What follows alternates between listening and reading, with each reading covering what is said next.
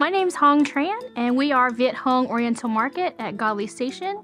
Come shop with us. We are here to help you make your favorite dishes and find your hard-to-find ingredients. We at Viet Huong were looking at some banks to try to help us finance our second location. I went into Queensboro, never been there, not familiar with it. Came in, spoke to Brian Dart, told him our situation. We're unsuccessful in getting a loan for the business, and he really listened. And he said, you know, I think that's great that you're carrying on the legacy of your mom and she wanted you to have this. They were flexible, they were listening, they were cooperating, and they were saying, we see your dream and we want to help you get there.